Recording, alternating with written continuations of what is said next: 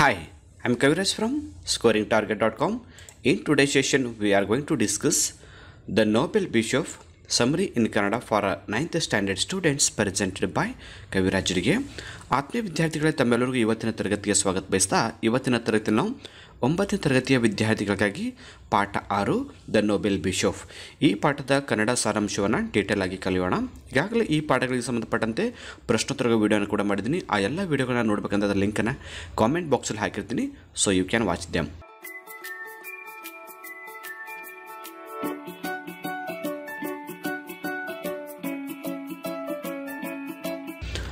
Now start ಮಾಡೋಣ. The Nobel Bishop was a kind-hearted man. He is seated for dinner and his sister Baptistine is ready to serve. So ಇಲ್ಲಿ bishop ಅಂತಾಗ ಒಬ್ಬ ಕ್ರೈಸ್ತ ಪಾದ್ರಿಗಳನ್ನ ನಾವು bishop ಅಂತ ಕರಿತೀವಿ, ಕ್ರೈಸ್ತ ಧರ್ಮದ ಪಾದ್ರಿಗಳನ್ನ. ಸೊ ನೋಬೆಲ್ ಬಿಷಪ್ ಅಂತಕ್ಕಂಥ ಒಬ್ಬ ವ್ಯಕ್ತಿ ತುಂಬಾ ಕೈಂಡ್ ಹಾರ್ಟೆಡ್ ವ್ಯಕ್ತಿ ಇರ್ತಾರೆ. ಅವರು ಡಿನ್ನರ್ಗಾಗಿ ಕೂತ್ಕೊಂಡಿರ್ತಾರೆ. ಸೊ ಡಿನ್ನರ್ ಅಂದರೆ ನಾವು ಕಾಮನ್ನಾಗಿ ಸಂಜೆ ಊಟ ಮಾಡ್ತಕ್ಕಂಥ ಒಂದು ಅವಧಿಗೆ ಡಿನ್ನರ್ ಅಂತ ಹೇಳ್ತೀವಿ.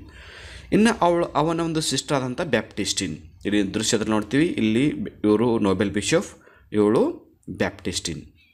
ಈಸ್ ರೆಡಿ ಟು ಸರ್ವ್ ಅಂದರೆ ಊಟವನ್ನು ಬಡಿಸಲು ತಯಾರಾಗ್ತಾಯಿದ್ರು. ಅಂದರೆ ಬಿಷಪ್ ಅವರು ಊಟಕ್ಕೆ ಕೂತ್ಕೊಂಡಿದ್ರು, ಬ್ಯಾಪ್ಟಿಸ್ಟಿನ್ ಅವರು ಊಟಕ್ಕೆ ಬಡಿಸೋಕ್ಕೆ ರೆಡಿ ಮಾಡ್ತಾಯಿದ್ರು. Just then a convict enters the room and introduces himself as gene ವೆಲ್ಜಿಯನ್. So ಅದೇ ವೇಳೆಯಲ್ಲಿ ಏನು ಮಾಡ್ತಾನೆ, ಇಲ್ಲಿದ್ದಂಥ ಒಬ್ಬ ಜೀನ್ ವೆಲ್ಜಿಯನ್ ಅಂತಕ್ಕಂಥ ಒಬ್ಬ ಕಾನ್ವಿಕ್ಟ್, ಅಪರಾಧಿ ಅಂತ ಹೇಳ್ತೀವಿ. ಕಾನ್ವಿಕ್ಟ್ ಅಂದ್ರೇನು? ಅಪರಾಧಿ. ಸೊ ಅವನ ಹೆಸರು ಜೀನ್ ವೆಲ್ಜಿಯನ್. ಆತ ಅವ್ರ ಮನೆಗೆ ಬರ್ತಾನೆ. He has been imprison for 19 years. ಆತನಿಗೆ 19 ವರ್ಷಗಳ ಒಂದು ಜೈಲು ಶಿಕ್ಷೆ ಅನುಭವಿಸಿ ಬಂದಿರ್ತಾನೆ. He had walked for miles. He had not eaten anything for 3 days and asked for them food. So ಆತ ಹೇಳ್ತಾನೆ, ಕಾನ್ವಿಕ್ಟ್ ಅಂತಲ್ಲ, ಅವನ ಹೆಸರು ಜೀನ್ ವೆಲ್ಜಿಯನ್. ಆತ ಹೇಳ್ತಾನೆ, ನಾನು 19 ವರ್ಷ ಜೈಲು ಶಿಕ್ಷೆನ ಅನುಭವಿಸಿ ಈಗ ತಾನೇ ರಿಲೀಸ್ ಆಗಿ ಬಂದಿದ್ದೀನಿ. ಸೊ ತುಂಬ ದೂರದಿಂದ ನಡ್ಕೊತ ಬಂದಿದ್ದೀನಿ, ತುಂಬ ಹಸಿವಾಗಿದೆ, 3 ದಿನದಿಂದ ನಾನು ಏನೂ ಕೂಡ ತಿಂದಿಲ್ಲ, ಆಹಾರವನ್ನು ಕೊಡಿ, ಏನಾದರೂ ಊಟ ಕೊಡಿ ಅಂತ ಬಿಷಪ್ ಅವ್ರ ಮನೆಗೆ ಈ ಒಬ್ಬ ಅಪರಾಧಿ ಬಂದಿದ್ದಾನೆ. ಅವನ ಹೆಸರು gene ವೆಲ್ಜಿಯನ್. Bishop told his sister to put on another plate and arrange A bed. So ಅದಕ್ಕೆ ನೋಬೆಲ್ ಬಿಷಪ್ ಅವ್ರು ಏನು ಮಾಡ್ತಾರೆ, ತಮ್ಮ ಸಿಸ್ಟರ್ ಆದಂಥ ಬ್ಯಾಪ್ಟಿಸ್ಟಿನ್ಗೆ ಹೇಳ್ತಾರೆ, ಇವರಿಗೆ ಊಟಕ್ಕೆ ಸಲುವಾಗಿ ಇನ್ನೊಂದು ಪ್ಲೇಟನ್ನು ಹಚ್ಚು, ಮತ್ತು ಅವರು ಊಟ ಆದ ನಂತರ ಅವರಿಗೆ ಅಲ್ಲಿ ಹೋಗೋದು ಬೇಡ, ಅವರು ಇಲ್ಲೇ ವಿಶ್ರಾಂತಿಯನ್ನು ತೆಗೆದುಕೊಳ್ಳಿ ಇವತ್ತು ರಾತ್ರಿ ಅಂತ ಅವರಿಗೊಂದು ಹಾಸಿಗೆಯನ್ನು ಹಾಸಿ ರೆಡಿ ಮಾಡಿಡು ಅಂತ ನೋಬೆಲ್ ಬಿಷಪ್ ಅವರು ತಮ್ಮ ಸಿಸ್ಟರ್ಗೆ ಹೇಳ್ತಾರೆ. ಫಿಯರ್ ವಿತ್ ದ ಆರ್ಡರ್ಸ್ ಈ ವಾಸ್ ಕೆಪ್ಟ್. ಸೊ ಕೊನೆಗೆ ಈ ಬ್ಯಾಪ್ಟಿಸ್ಟಿನಿಗೆ ಒಂದು ಭಯ ಆಗುತ್ತೆ. ಯಾವುದೋ ಅನ್ನೋನ್ ಪರ್ಸನ್ ಇದ್ದಾನೆ, ಈತ ಬೇರೆ 19 ವರ್ಷ ಜೈಲು ಶಿಕ್ಷೆ ಅನುಭವಿಸಿ ಬಂದಿದ್ದಾನೆ ಅಂತ ಹೇಳ್ತಾ ಇದ್ದಾನೆ. ಇಂಥ ವ್ಯಕ್ತಿಯನ್ನು ನಮ್ಮ ಮನೆಯಲ್ಲಿ ಕೂಡ್ಸ್ಕೊಂಡು ಇಲ್ಲೇ ಊಟ ಹಾಕಿ ಇಲ್ಲೇ ಮಲಗಿಸೋದು ಸರಿನಾ ಅಂತ ಬ್ಯಾಪ್ಟಿಸ್ಟಿನಿಗೆ ತುಂಬ ಭಯ ಆಗುತ್ತೆ. ಆದರೂ ಕೂಡ ನೋಬೆಲ್ ಬಿಷಪ್ ಅವರನ್ನ ಮಾತನ್ನು ಕೇಳಿ ಅವಳೆಲ್ಲ ಸಿದ್ಧತೆಯನ್ನು ಮಾಡ್ಕೋತಾಳೆ. Bishop called him a friend. Bishop ಏನು ಮಾಡ್ತಾರೆ, ಈ ಥರ ತನ್ನ ಮನೆಗೆ ಅತಿಥಿಯಾಗಿ ಬಂದಂಥ ಈ ಜೀನ್ ವೆಲ್ಜಿಯನ್ ಅನ್ನ ಫ್ರೆಂಡ್ ಅಂತ ಕರೀತಾನೆ. The ಕಾನ್ವಿಕ್ಟ್ told the bishop that he was a ಕಾನ್ವಿಕ್ಟ್. Everybody told him to get out and call him a dog. So ಯಾವಾಗ ಬಿಷಪ್ ಅವರು ಆ ಜೀನ್ ವೆಲ್ಜಿಯನ್ಗೆ ಫ್ರೆಂಡ್ ಅಂತ ಕರೀತಾರೋ ಆವಾಗ ಈ ಜೀನ್ ವೆಲ್ಜಿಯನ್ಗೆ, ಕಾನ್ವಿಕ್ಟ್ಗೆ ತುಂಬ ಸರ್ಪ್ರೈಸ್ ಅನಿಸುತ್ತೆ. ನಾನು ಎಲ್ಲೇ ಹೋದರೂ ಕೂಡ ನಾನು ಒಬ್ಬ ಅಪರಾಧಿ ಇದ್ದೀನಿ, ಅಪರಾಧಿ ಅಂತ ಕರೀತಾರೆ ನನ್ನನ್ನು. ಕೆಲವರು ಬರೀ ಡಾಗ್ ಅಂತ ಕರೀತಾರೆ, ನನ್ನನ್ನು ಹುಚ್ಚು ನಾಯಿ ಅಂತ ಕರೀತಾರೆ. ಬಟ್ ಇವರು ನನಗೆ ಫ್ರೆಂಡ್ ಅಂತ ಕರಿತಾ ಇದ್ದಾರಲ್ಲ ಅಂತ ಕಾನ್ವಿಕ್ಟ್ಗೆ ತುಂಬ ಸರ್ಪ್ರೈಸ್ ಆಗುತ್ತೆ. Bishop asked his sister to bring out the silver candle sticks and light them. So ಇವರು ಊಟ ಕೂತ್ಕೊಂಡಾಗ ಲೈಟಲ್ಲಿ ತುಂಬಾ ಡಿಮ್ ಆಗಿ ಉರಿತಾ ಇರುತ್ತೆ. ಸೊ ತಮ್ಮ ಸಿಸ್ಟರ್ಗೆ ಹೇಳ್ತಾರೆ ಬಿಷಪ್ ಅವರು, ಕ್ಯಾಂಡಲ್ ಸ್ಟಿಕ್ಕನ್ನು ತೆಗೆದುಕೊಂಡು ಬಾ ಅಂತ. ಸೊ ನೀವು ಇಲ್ಲಿ ಫೋಟೋದಲ್ಲಿ ನೋಡ್ತಿದ್ದಲ್ಲ, ದಿಸ್ ಈಸ್ ಕ್ಯಾಂಡಲ್ ಸ್ಟಿಕ್. ಅಂದರೆ ಇದು ಒಂದು ರೀತಿ ಸ್ಟ್ಯಾಂಡ್ ಇದ್ದಂಗೆ ಇರುತ್ತೆ. ಇಲ್ಲಿ ಮೇಲ್ಗಡೆ ಎಲ್ಲ ಕ್ಯಾಂಡಲ್ಸ್ ಹಚ್ಚಿರ್ತಾರೆ. ಕ್ಯಾಂಡಲ್ಗಳನ್ನು ಇಡೋ ಸಲುವಾಗಿ ಈ ಥರ ಒಂದು ಸೇಫಾಗಿ ಪ್ಲೇಸ್ ಇರುತ್ತೆ. ಊಟಕ್ಕೆ ಕೂತಾಗ ಈ ಥರದ ಒಂದು ಕ್ಯಾಂಡಲ್ ಸ್ಟಿಕ್ಕನ್ನು ಹಚ್ಕೊಂಡು ಅವರು ಊಟ ಮಾಡ್ತಿರ್ತಾರೆ. ಸೊ ಅಲ್ಲಿ ಟೇಬಲ್ ಮೇಲೆ ನೀವು ನೋಡ್ತಾ ಇದ್ದರೆ ಈ ಥರ ಕ್ಯಾಂಡಲ್ ಸ್ಟಿಕ್ ಇಟ್ಟಿಲ್ಲ. ಸೊ ಅದಕ್ಕೆ ಬಿಷಪ್ ಹೇಳ್ತಾನೆ ತಮ್ಮ ಸಿಸ್ಟರ್ಗೆ, ಕ್ಯಾಂಡಲ್ ಸ್ಟಿಕ್ಕನ್ನು ತೆಗೆದುಕೊಂಡು ಬಾ ಅಂತ ಹೇಳ್ತಾನೆ. She serves them soup, geese, mutton, cheese, mutton and a large loaf of bread. The convict devours. So ಊಟ ಕೂತ್ಕೋತಾರೆ. ಬ್ಯಾಪ್ಟಿಸ್ಟ್ನವರಿಗೆಲ್ಲ ತಂದು ಆಹಾರವನ್ನು ಬಡಿಸ್ತಾಳೆ. ಏನೇನು ಊಟವನ್ನು ಬಡಿಸ್ತಾಳೆ ಅಂದರೆ, ಇಲ್ಲಿ ಸರ್ವ್ ಅಂದ್ರೇನು, ಸೇವೆ ಸಲ್ಲಿಸೋದು ಅಥವಾ ಸೇವೆ ಮಾಡೋದು ಅಥವಾ ನೀಡೋದು ಅಂತ ಅರ್ಥ, ಊಟ ನೀಡೋದು. ಸೂಪ್ ಅಂದರೆ ಸಾಂಬಾರು ಅಂತ ಹೇಳ್ತೀವಿ. ಚೀಸ್ ಅಂದರೆ ಗಿಣ್ಣ, mutton and a large ಲೋಫ್ of bread, ಆಮೇಲೆ ಬ್ರೆಡ್ಗಳನ್ನು ನೀಡಿ ಇಷ್ಟೆಲ್ಲ ಊಟವನ್ನು ಅವರು ನೀಡ್ತಾರೆ. ಈ ಅಪರಾಧಿ ಏನಿರ್ತಾನೆ ಕಾನ್ವಿಕ್ಟ್ ತುಂಬ ಗಬನೇ ಉಂತಾನೆ, ಯಾಕಂದರೆ ಆತನು 3 ದಿವಸದಿಂದ ಯಾವುದೇ ಊಟ ಮಾಡಿರಲಿಲ್ಲ. ಹೀಗಾಗಿ ಆತ ಡಿವೋರ್ಸ್ ತುಂಬ ಗಬನೇ ಉಂತಾನೆ. After the dinner bishop asked the ಕಾನ್ವಿಕ್ಟ್ what made him live in the ಗ್ಯಾಲೀಸ್. So ಎಲ್ಲ ಊಟ ಆಗಿ ನಂತರ ಬಿಷಪ್ ಅವರು ಆ ವ್ಯಕ್ತಿಗೆ ಕೇಳ್ತಾರೆ, ಯಾಕೆ ನಿನಗೆ 19 ವರ್ಷಗಳವರೆಗೆ ಜೈಲು ಶಿಕ್ಷೆಯನ್ನು ಕೊಟ್ಟಿದ್ದರು, ವಾಟ್ ವೇರ್ ದ ರೀಸನ್ಸ್ ಅಂತ ಕೇಳ್ತಾರೆ. ಗ್ಯಾಲೀಸ್ ಅಂದರೆ ಏನಲ್ಲಿ ಇಲ್ಲಿ ಹಡಗಿನಲ್ಲಿ ಇರ್ತಕ್ಕಂಥ ಒಂದು ಅಂದರೆ ಈ ಕೈದಿಗಳನ್ನ ಇರ್ತಕ್ಕಂಥ ಒಂದು ಸ್ಥಳವನ್ನು ನಾವು ಗ್ಯಾಲೀಸ್ ಅಂತ ಹೇಳ್ತೀವಿ. ಕಾನ್ವಿಕ್ಟ್ told his story. He had lived with his sister and her 7 children. So ಅವಾಗ ಕಾನ್ವಿಕ್ಟ್ ತನ್ನೆಲ್ಲ ಕಥೆಯನ್ನು ಹೇಳ್ತಾನೆ. ತನ್ನ ಒಂದು 19 ವರ್ಷಗಳ ಹಿಂದೆ ಆದಂಥ ಎಲ್ಲ ಘಟನೆಯನ್ನು ನೆನಪು ಮಾಡಿಕೊಂಡು ತುಂಬ ನೋವಿನಿಂದ ಆ ಎಲ್ಲ ಮಾತುಗಳನ್ನು ಹೇಳ್ತಾ ಇರ್ತಾನೆ. ಏನು ಹೇಳ್ತಾನೆ? ಹಿ lived his with the sister. ಹೇಳ್ತಾನೆ, ನಾನು ನಮ್ಮ ಒಂದು ಸಿಸ್ಟರ್ ಜೊತೆಗೆ ವಾಸ ಮಾಡ್ತಾ ಇದ್ದೆ. ನಮ್ಮ ಸಿಸ್ಟರ್ಗೆ 7 ಜನ ಮಕ್ಕಳಿದ್ರು. ನಮ್ಮ ಸಿಸ್ಟರ್ಗೆ ತುಂಬ ಕಾಯಿಲೆ ಬಂದಿತ್ತು. She was ill and they had no food and no work to do. ನಮ್ಮ ಸಿಸ್ಟರ್ಗೆ ತುಂಬ ಕಾಯಿಲೆ ಬಂದಿತ್ತು. ಬೆಳಗ್ಗೆ ನಮಗೆ ಮಾಡೋಕ್ಕೆ ಯಾವುದೇ ಕೆಲಸ ಕೂಡ ಇರಲಿಲ್ಲ, ಯಾವುದೇ ಜಾಬ್ ಇರಲಿಲ್ಲ. ಸೊ ಮಕ್ಕಳು ತುಂಬ ಉಪವಾಸದಿಂದ ನರಳ್ತಾ ಇದ್ದರು. ಇಂಥ ಒಂದು ಸಂದಿಗ್ಧ ಪರಿಸ್ಥಿತಿಯಲ್ಲಿ ಒಂದು ತುತ್ತು ಊಟ ಕೂಡ ನಮಗೆ ಸಿಗ್ತಾ ಇರಲಿಲ್ಲ. The children wear starving. ಮಕ್ಕಳು ಉಪವಾಸದಿಂದ ಅಳ್ತಾ ಇದ್ದರು. ಸ್ಟಾರ್ವಿಂಗ್ ಅಂದ್ರೇನು? ಉಪವಾಸ. So he stole some bread. Stole ಅಂದರೆ ಕದಿಯೋದು. ಸೊ ಅದಕ್ಕೆ ಏನು ಮಾಡ್ದ, ಈ ಮಕ್ಕಳು ಈ ಥರ ಅಳೋದನ್ನು ನೋಡಿ ಈ ಕಾನ್ವಿಕ್ಟ್ ತುಂಬ ಮನಸ್ಸು ಕರಗುತ್ತೆ. ಸೊ ತಮ್ಮ ಸಿಸ್ಟರ್ಗೆ ಕೂಡ ಈ ಥರ ಪರಿಸ್ಥಿತಿ ಆಗಿದ್ದನ್ನು ನೋಡಿ ಏನು ಮಾಡ್ತಾನೆ, ಕೊನೆಗೆ ಬ್ರೆಡ್ಡನ್ನು ಕದಿತಾನೆ. ಸೊ ಬ್ರೆಡ್ ಕದ್ದು ಅವ್ರಿಗೆ ತಂದು ಹಾಕಬೇಕಂತ ಉದ್ದೇಶದಿಂದ ಒಂದು ಅಂಗಡಿಯಿಂದ ಬ್ರೆಡ್ಡನ್ನು ಕದಿತಾನೆ. ಆ ಬ್ರೆಡ್ ಕದಿಯೋ ಟೈಮಲ್ಲಿ ಆತ ಸಿಕ್ಕೊಂಡು ಬೀಳ್ತಾನೆ. ಹೀಗಾಗಿ ಅವನನ್ನು ಅರೆಸ್ಟ್ ಮಾಡ್ತಾರೆ. ಹಿ ವಾಸ್ ಕಾಟ್ ಅಂದ್ರೇನು? ಬಂಧಿಸು. And sent to the ಗ್ಯಾಲೀಸ್. So ಅವನನ್ನು ಅರೆಸ್ಟ್ ಮಾಡಿ ಏನು ಮಾಡ್ತಾರೆ, ಆ ಬಂದಿಖಾನೆಗೆ ಕಳಿಸ್ತಾರೆ. They had ಚೈನ್ಡ್ him like a wild animal. Wild animal ಅಂದರೆ ಕಾಡು ಪ್ರಾಣಿಗಳು ಅಥವಾ ಕ್ರೂರ ಪ್ರಾಣಿಗಳ ಥರ ಅವನನ್ನು ಚೈನ್ ಹಾಕಿ ಕಟ್ಟಿಡ್ತಾರೆ.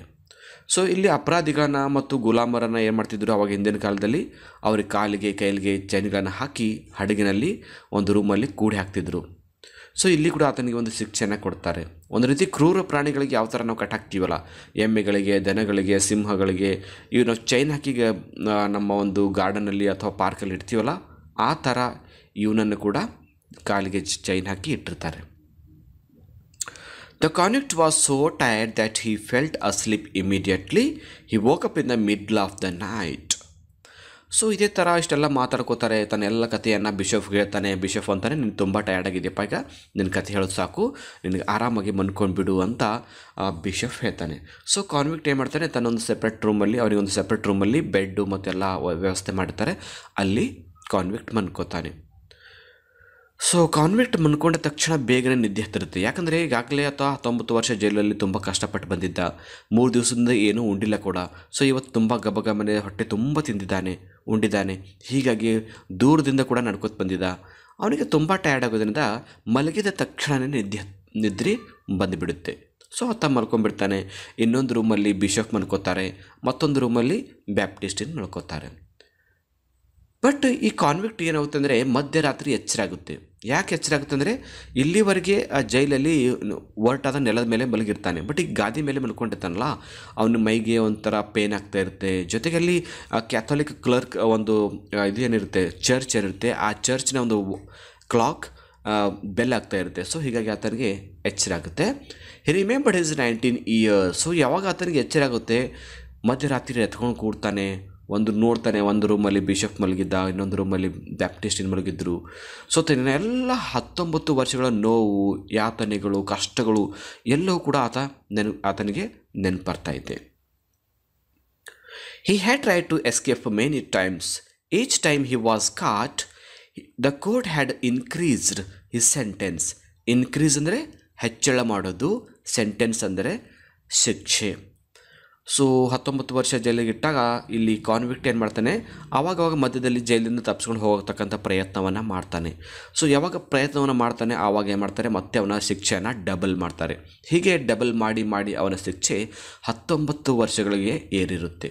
19 ವರ್ಷದ ಆದ ನಂತರ ಅವನಿಗೆ ರಿಲೀಸ್ ಮಾಡ್ತಾರೆ.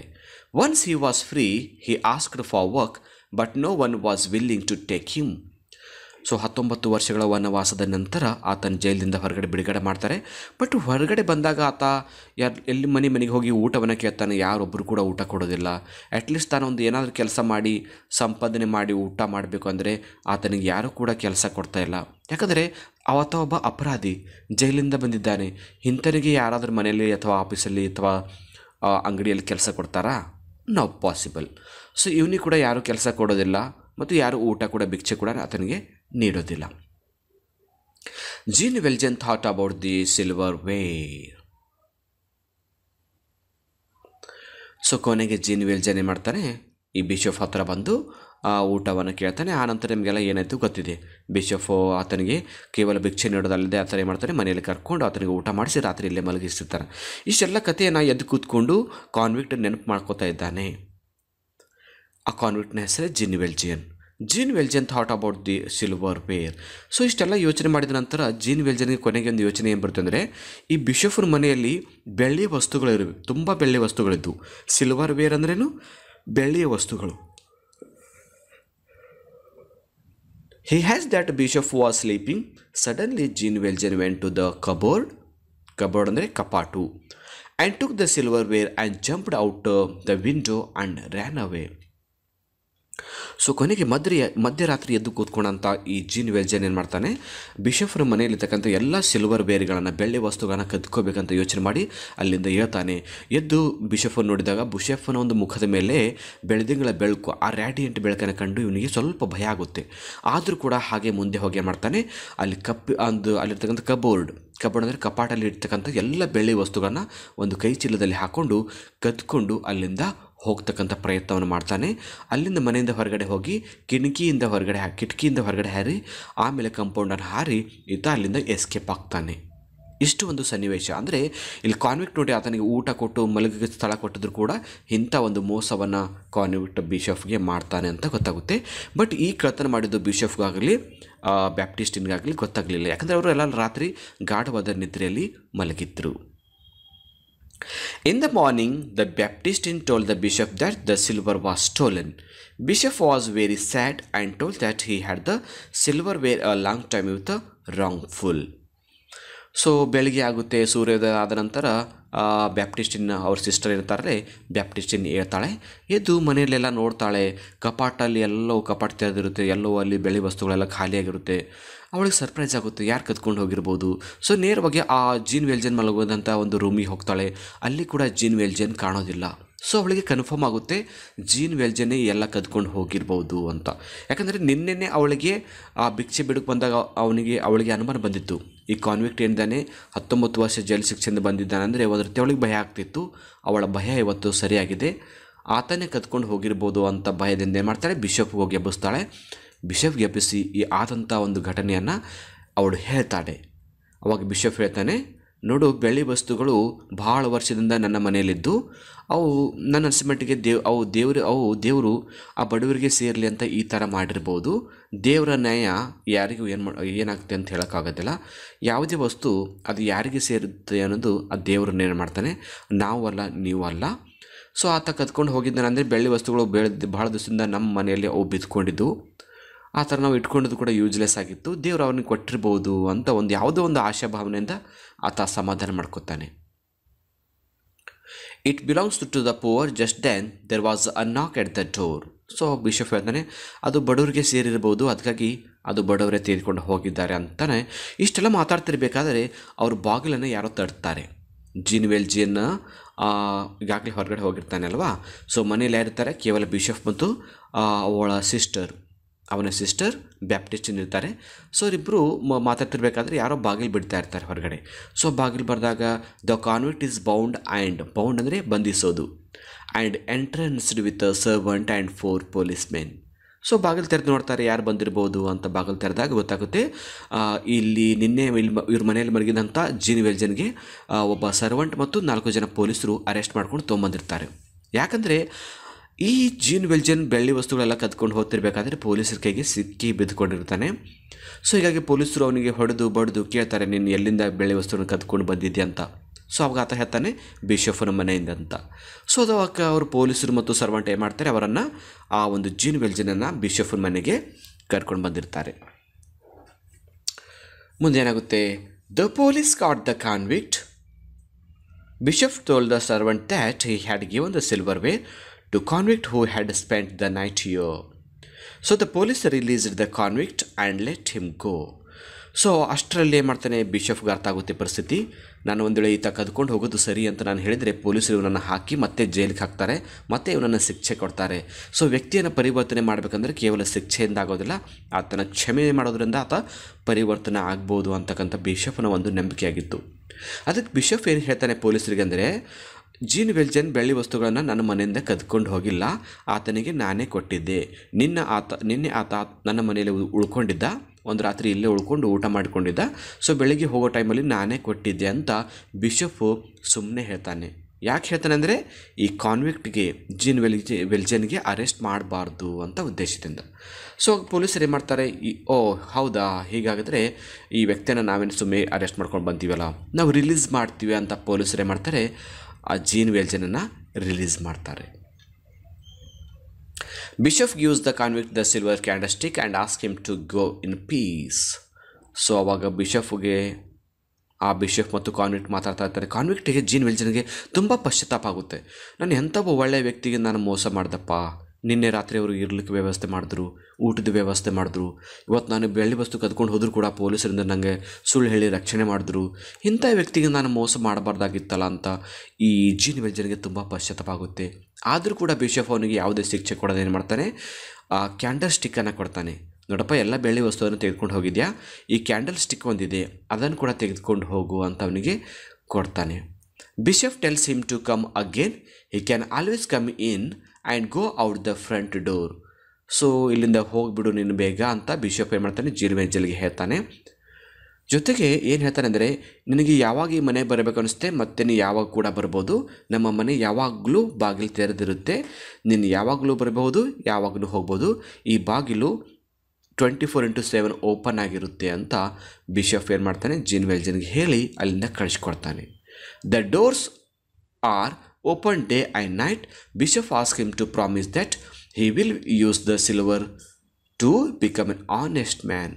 ಸೊ ಈ ಸಿಲ್ವರ್ ಕ್ಯಾಂಡಲ್ ಸ್ಟಿಕ್ಕನ್ನು ಕೊಟ್ಟು ಬಿಷಪ್ ಹೇಳ್ತಾನೆ ಜೀನ್ ವೆಲ್ಜನ್ಗೆ, ನೀನೀಗ ಹೋಗಿ ಒಬ್ಬ ಒಳ್ಳೆಯ ವ್ಯಕ್ತಿಯಾಗಿ ಬದುಕು ಅಂತ ಹೇಳ್ತಾನೆ. ನಾನು ಯಾಕೆ ಈ ಬೆಳ್ಳಿ ವಸ್ತುಗಳನ್ನು ಕದ್ದಿದ್ರು ಕೂಡ ನಾನು ನಿಮ್ಮ ಪೊಲೀಸಿಂದ ರಕ್ಷಣೆ ಮಾಡಿದ್ದೀನಿ ಅಂದರೆ, ಈ ಬೆಳ್ಳಿ ವಸ್ತುಗಳನ್ನು ಮಾರಿ ನಿನ್ನ ಜೀವನವನ್ನು ನಡೆಸು. ಅಷ್ಟೇ ಅಲ್ಲದೆ ನೀನು ಒಬ್ಬ ಒಳ್ಳೆಯ ವ್ಯಕ್ತಿಯಾಗಿ ಬದುಕಬೇಕು, ಕಷ್ಟದಲ್ಲಿದ್ದಂಥ ವ್ಯಕ್ತಿಗಳನ್ನಾಗಿ ಬದುಕ್ತೀನಿ ಅಂತ ಒಂದು ಮಾತನ್ನು ಕೊಡು, ಒಬ್ಬ ಪ್ರಾಮಾಣಿಕ ವ್ಯಕ್ತಿಯಾಗಿ ಬದುಕಬೇಕು ಅಂತ ಬಿಷಪ್ ಅವನಿಂದ ಪ್ರಮಾಣವನ್ನು ತೆಗೆದುಕೊತಾನೆ. ಕಾನ್ವಿಕ್ಟ್ ಸಾಬ್ಸ್. ಈ ಎಲ್ಲ ಮಾತನ್ನು ಕೇಳಿ ಕಾನ್ವಿಕ್ಟು ಬಿಕ್ಕಳಿಸಿ ಅಳುತ್ತಾನೆ. ಸಾಬ್ಸ್ ಅಂದ್ರೇನು, ಬಿಕ್ಕಳಿಸಿ ಹೇಳೋದು. And promise to become a human again and not a wild beast ಅಂದರೆ ಕ್ರೂರ ಪ್ರಾಣಿ. ಸೊ ಆಗ ಆ ಜೀನ್ ವೆಲ್ಜನ್ ಏನು ಮಾಡ್ತಾನೆ, ತನ್ನ ತಪ್ಪನ್ನು ಒಪ್ಪಿಕೊಂಡು ಬಿಷಫ್ನ ಕಾಲಿಗೆ ಬೀಳ್ತಾನೆ. ಜೊತೆಗೆ ಒಂದು ಮಾತನ್ನು ಹೇಳ್ತಾನೆ, ಬಿಷಪ್ ಅವರೇ, ನೀವು ಹೇಳಿದ ಮಾತನ್ನು ನಾನು ಪ್ರಾಮಾಣಿಕವಾಗಿ ಪಾಲಿಸ್ತೀನಿ. ಇನ್ನು ಮುಂದೆ ನಾನು ಪ್ರಾಮಾಣಿಕವಾದ ವ್ಯಕ್ತಿಯಾಗಿ ಬದುಕ್ತೀನಿ ಮತ್ತು ನಾನು ಕ್ರೂರ ಪ್ರಾಣಿ ಥರ ಬದುಕೋದಿಲ್ಲ. ನಾನು ನೀವು ಹೇಳಿದ ಹಾಗೆ ಒಳ್ಳೆ ಜೀವನವನ್ನು ನಡೆಸ್ತೀನಿ ಅಂತ ಹೇಳ್ತಾನೆ. Litre gene ವೆಲ್ಜನ್ LED the life of N honest man. ಅಲ್ಲಿಂದ ಹೊರಡ್ಬಿಡ್ತಾನೆ. ಸೊ ಕೆಲವು ವರ್ಷಗಳ ನಂತರ ಜೀನ್ ವೆಲ್ಜನ್ ಏನು ಮಾಡ್ತಾನೆ, ಎಲ್ಲ ಬೆಳ್ಳಿ ವಸ್ತುಗಳನ್ನು ಮಾರಿ ತನ್ನ ಉಪಜೀವನವನ್ನು ಪ್ರಾಮಾಣಿಕತೆಯಿಂದ ನಡೆಸ್ತಿರ್ತಾನೆ. ಅಷ್ಟೇ ಅಲ್ಲದೆ ಆ ಎಲ್ಲ ಬೆಳ್ಳಿ ವಸ್ತುಗಳನ್ನು ಮಾರಿದರೂ ಕೂಡ ಆ ಜೀನ್ ವೆಲ್ಜನ್ ಕ್ಯಾಂಡಲ್ ಸ್ಟಿಕ್ಕನ್ನು ಮಾತ್ರ ಮಾರಿರೋದಿಲ್ಲ, ಅದೊಂದು ಈ ಬಿಷಪ್ನ ನೆನಪಿಗಾಗಿ ಇಟ್ಕೊಂಡಿರ್ತಾನೆ. ಹಿ ಸ್ಟ್ರೋವ್ for the cos of the oppressed, ಡೌನ್ಟೋಡನ್ and destitute. ಈ ಸ್ಟ್ರೋವ್ ಅಂದ್ರೇನು, ಜೀವನ ಸವಿಸೋದು. ಅಪ್ರೆಸ್ಡ್ ಅಂದರೆ ದಬ್ಬಾಳಿಕೆಗೆ ಒಳಗಾದ, ಡೌನ್ಟೋಡನ್ ಅಂದರೆ ತುಳಿತಕ್ಕೆ ಒಳಗಾದ, ಡೆಸ್ಟಿಟ್ಯೂಟ್ ಅಂದರೆ ನಿರ್ಗತಿಕರು. ಸೊ ಆ ಒಂದು ಜೀನ್ ವೆಲ್ಜನ್ ಪ್ರಾಮಾಣಿಕ ವ್ಯಕ್ತಿಯಾಗಿ ಪರಿವರ್ತನೆ ಆಗ್ತಾರೆ. ದಬ್ಬಾಳಿಕೆಗೆ ಒಳಗಾದಂಥ ಜನರಾಗಿರ್ಬೋದು, ತುಳಿತಕ್ಕೆ ಒಳಗಾದಂಥ ಜನರಾಗಿರ್ಬೋದು, ಅಥವಾ ನಿರ್ಗತಿಕರಾಗಿರ್ಬೋದು, ಅನಾಥ ಮಕ್ಕಳಾಗಿರ್ಬೋದು, ಇಂಥ ಎಲ್ಲ ಜನರಿಗಾಗಿ ತನ್ನ ಜೀವನವನ್ನು ಆತ ಮುಡುಪಾಗಿಡ್ತಾನೆ. ಸೊ ಈ ಪಾಠದಿಂದ ನಾವು ಏನು ಕಲ್ತ್ಕೋತೀವಿ ಅಂದರೆ, ನಾವು ಒಬ್ಬ ವ್ಯಕ್ತಿ ತಪ್ಪು ಮಾಡಿದಾಗ ಆತನಿಗೆ ಶಿಕ್ಷೆ ಕೊಡೋ ಬದಲಾಗಿ ಕ್ಷಮೆ ಮಾಡಿ ಅವನನ್ನು ಪರಿವರ್ತನೆ ಮಾಡ್ತಕ್ಕಂಥ ಪ್ರಯತ್ನ ಮಾಡಬೇಕು. ಯಾಕಂದರೆ ಹಿಂಸೆದಿಂದ ಹಿಂಸೆ ಜಾಸ್ತಿ ಆಗುತ್ತೆ. ಶಿಕ್ಷೆಯಿಂದ ಆತನನ್ನು ಇನ್ನಷ್ಟು ಒರಟಾಗಿ ಮಾಡ್ಬೋದೇ ಹೊರತು ಆತನನ್ನು ಪರಿವರ್ತನೆ ಮಾಡೋಕ್ಕಾಗೋದಿಲ್ಲ. ಸೊ ಪ್ರೀತಿಯಿಂದ ನಾವು ಜಗತ್ತನ್ನು ಗೆಲ್ಬೋದು, ಪ್ರೀತಿಯಿಂದ ಮನಸ್ಸನ್ನು ಪರಿವರ್ತನೆ ಮಾಡ್ಬೋದು. ಒಬ್ಬ ಕಳ್ಳನನ್ನು ಕೂಡ ಕ್ಷಮೆ ಮಾಡುವ ಮೂಲಕ, ಪ್ರೀತಿ ತೋರಿಸೋ ಮೂಲಕ ನಾವು ಪರಿವರ್ತನೆ ಮಾಡ್ಬೋದು ಅಂತಕ್ಕಂಥ ಒಂದು ಒಳ್ಳೆಯ ಸಂದೇಶವನ್ನು ಈ ಪಾಠದಿಂದ ಕಲ್ತ್ಕೊತೀವಿ. ಸೊ ಆತ್ಮೀಯ ವಿದ್ಯಾರ್ಥಿಗಳ, ಇಲ್ಲಿವರೆಗೆ ದ ನೋಬೆಲ್ ಬಿಷಪ್ ಪಾಠದ ಒಂದು ಉತ್ತಮವಾದ ಸಂದೇಶವನ್ನು ಕಲ್ತ್ಕೊಂಡಿದ್ವಿ. ಈಗಾಗಲೇ ಈ ಪಾಠಕ್ಕೆ ಸಂಬಂಧಪಟ್ಟಂತೆ ಮತ್ತು 9ನೇ ತರಗತಿ ಎಲ್ಲ ಪಾಠಗಳು ಮತ್ತು ಪದ್ಯಗಳ ಸಾರಾಂಶ ಮತ್ತು ಪ್ರಶ್ನೋತ್ತರ ವಿಡಿಯೋಗಳನ್ನು ಮಾಡಿದ್ದೀನಿ. ಆ ಎಲ್ಲ ವಿಡಿಯೋಗಳನ್ನು ನೋಡಬೇಕಂದ್ರೆ ಅದರ ಲಿಂಕನ್ನು ಕಾಮೆಂಟ್ ಬಾಕ್ಸಲ್ಲಿ ಹಾಕಿರ್ತೀನಿ, ನೀವುಗಳನ್ನು ನೋಡ್ಬೋದು. ಸೊ ಇವತ್ತಿನ ವಿಡಿಯೋ ನಿಮಗೆ ಹೇಗೆ ಅನ್ನಿಸ್ತೋ ನಿಮ್ಮ ಅನಿಸಿಕೆಗಳನ್ನು ಮತ್ತು ಸಲಹೆಗಳನ್ನು ಕಾಮೆಂಟ್ ಬಾಕ್ಸಲ್ಲಿ ಕೊಡಿ. ಈ ವಿಡಿಯೋ ಇಷ್ಟ ಆದರೆ ನಿಮ್ಮ ಎಲ್ಲ ಫ್ರೆಂಡ್ಸ್ ಗ್ರೂಪಲ್ಲಿ ಶೇರ್ ಮಾಡ್ಕೊಳ್ಳಿ ಮತ್ತು ಲೈಕ್ ಮಾಡಿ ಅಂತ ಹೇಳ್ತಾ ಇವತ್ತಿನ ಕ್ಲಾಸನ್ನು ಇಲ್ಲಿಗೆ ಮುಗಿಸ್ತಾ ಇದ್ದೀನಿ. So thank you all for watching the video. If you like the video, subscribe to our channel to get more videos. Thank you all.